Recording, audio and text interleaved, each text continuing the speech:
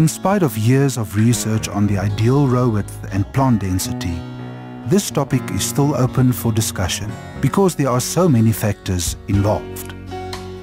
In the past, the ideal was to have some canopy closure as soon as possible in order to control weeds. But with the arrival of Roundup Ready cultivars, weeds can be controlled very effectively in wider rows. Factors like plant structure, disease pressure, rainfall and climate all contribute to the decisions one must make. Recent research on plant density and row width shows that narrow rows out-yield wider rows, especially when cultivars with an upright structure type are used. It seems now that plant density plays a much bigger role than row width, with certain cultivars preferring lower and others higher populations.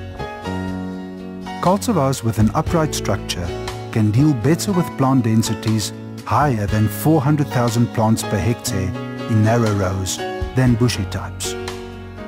On the other hand, bushy types can perform well in narrow as well as wide row widths at plant densities below 400,000, even as low as 220,000 plants per hectare.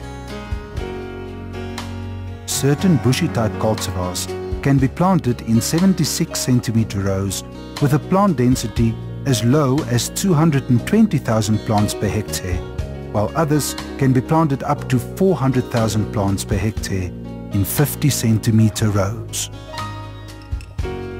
Upright type cultivars can be planted at a density of 350,000 plants per hectare in 76 cm rows and up to 450,000 and more in 50 cm rows.